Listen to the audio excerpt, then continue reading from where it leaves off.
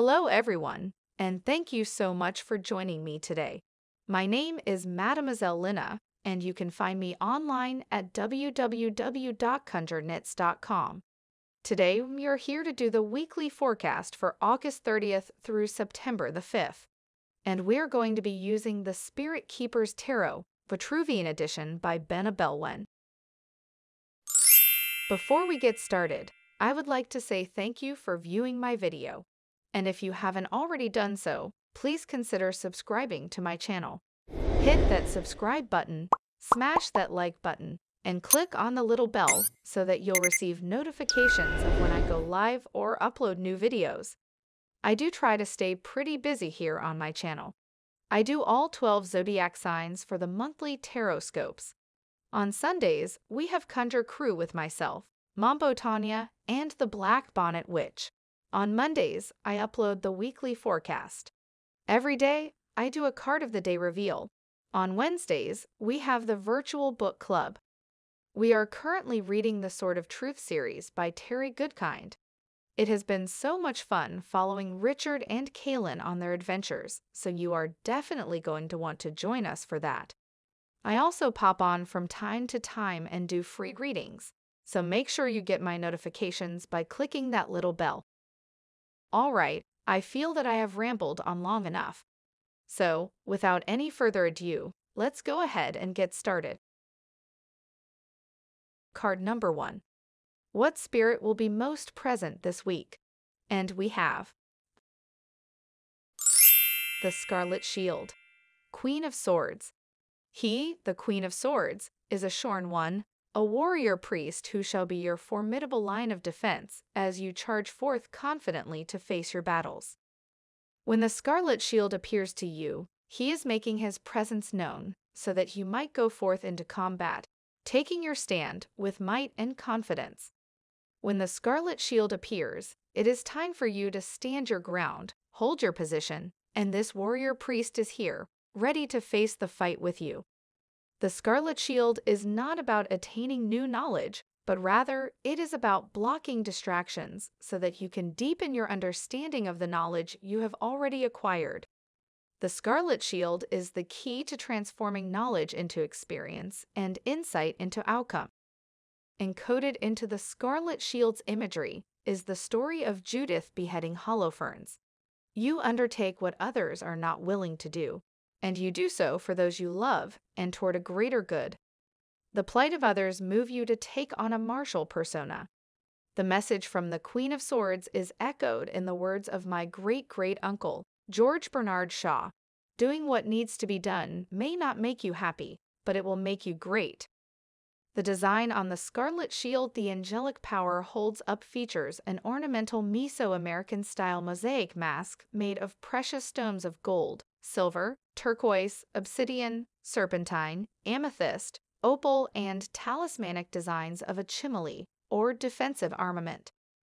The head imagery at the base of the shield is also a subtle reference to the head of Holofernes and the biblical story of Judith, which is often associated with the Queen of Swords. Above the mosaic mask is the depiction of an eagle devouring a serpent, an important divine omen of establishing dominion under the blessing of the gods. This shield as a talisman confers the power of intellection, victory, and fortuitous good luck in all defensive battles. Behind the angelic power is a wall of adobe mud brick, one of the earliest building construction materials in global history, symbolic of methodical discipline behind the power, the strongest of protection and defense, and ensuring barrier to entry so that what does not belong in the landscape of the keeper's inner universe shall not enter. Here, the angelic power and Queen of Swords takes on features of indigenous American cultures in his revelation to you. At the bottom right in the foreground by the shield is a macahodl, a sword-like weapon from Mesoamerican civilizations, consisting of sharpened obsidian blades. The angelic power is dressed as a shorn one from Aztec warrior culture, wearing golden Tlacuazli armor that identifies the power's high rank. The headdress he wears indicates his priesthood, nobility, and prestige. The tattoos on his sword arm denote his victories. Card number 2. What is in my highest interest to make this week's priority? And we have Archangel of Mysteries, King of Orbs. The angelic title for the King of Orbs is the Archangel of Mysteries.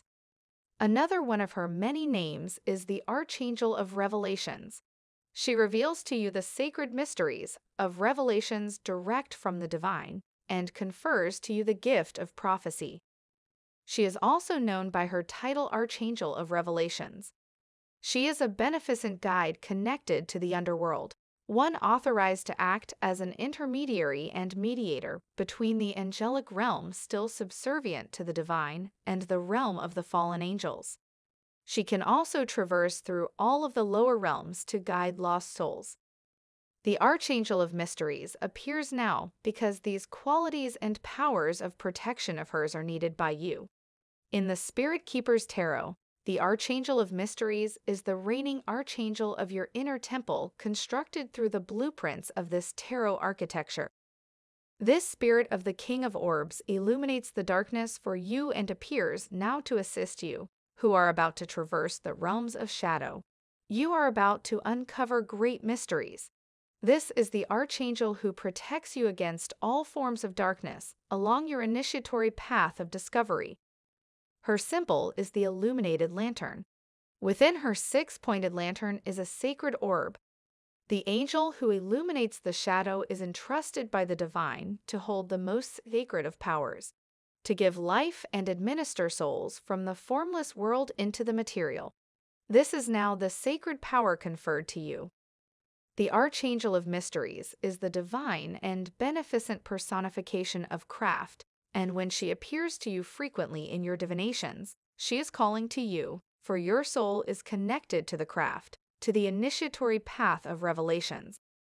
With her lantern, she illuminates crossroads. She will reveal to you any presence of ghosts and the supernatural, and she is the great master of spells and incantations.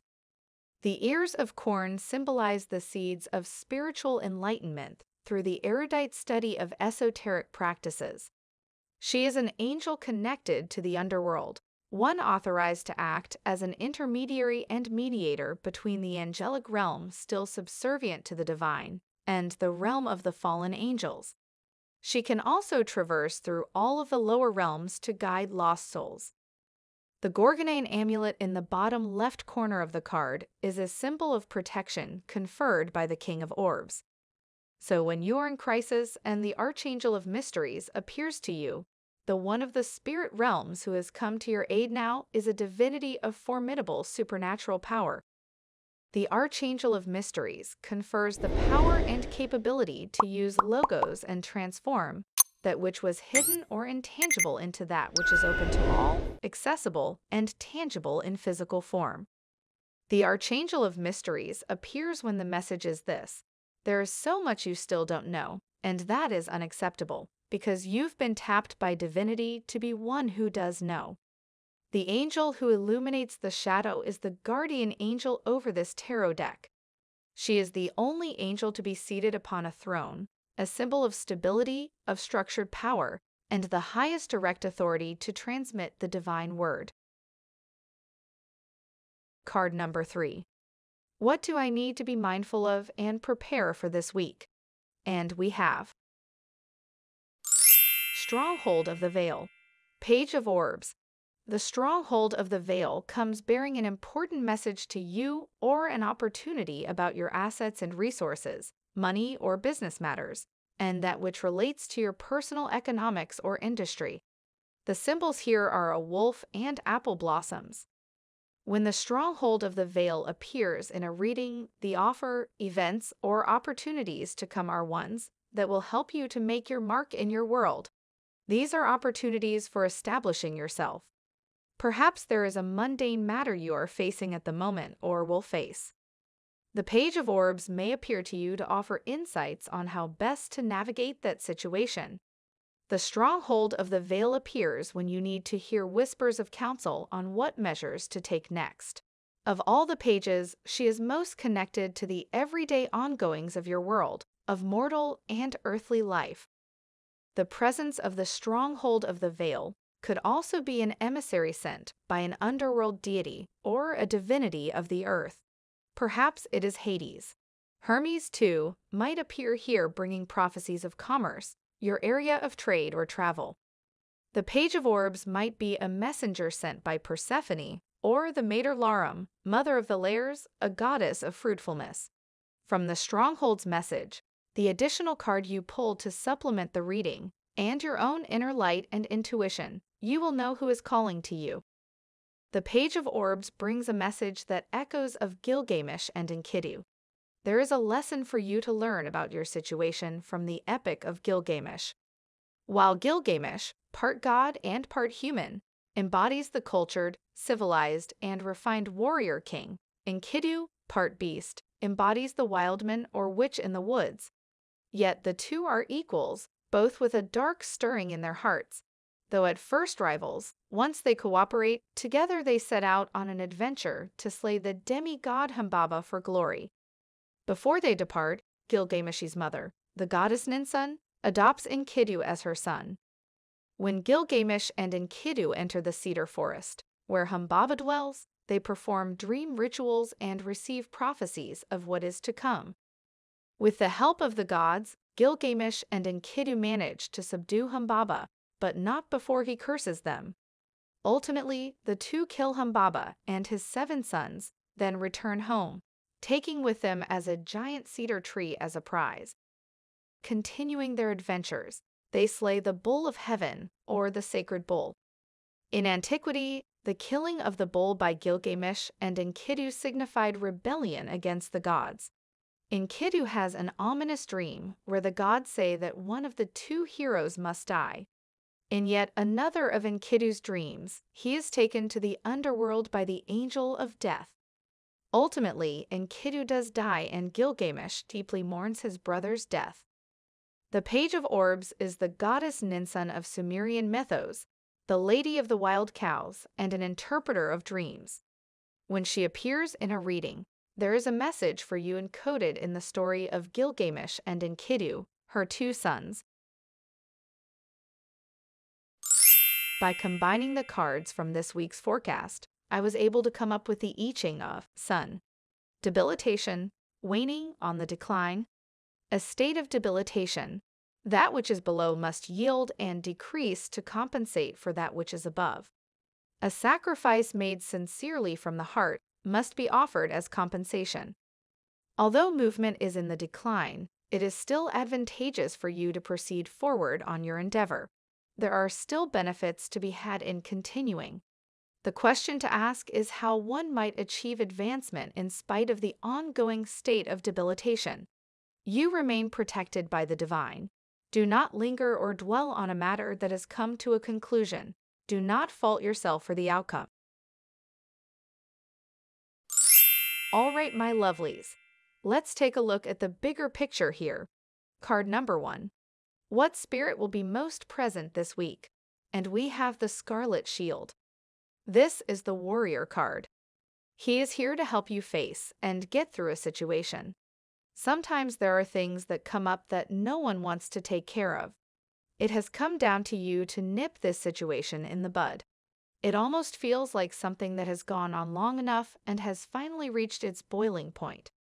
As a mother, I can't tell you how many times I have repeatedly told my kids to do something, only for it not to get done. Then I end up saying, screw it, and doing it myself. This week is that week. Take a deep breath and just do it. The Scarlet Shield is here to help you get it done. No more distractions or procrastinations. Card number 2. What is in my highest interest to make this week's priority? And we have the Archangel of Mysteries. Whenever you face that just do it moment, remember everything that you have learned thus far. Use all of the tools in your toolbox to complete your task. You already have the knowledge. I feel like the Archangel of Mysteries is here to tell you that it's okay to use whatever means necessary to get through this situation and complete this task. Use your magic, divine on the situation at hand. Do your research, and do what you've got to do. Card number 3. What do I need to be mindful of and prepare for this week?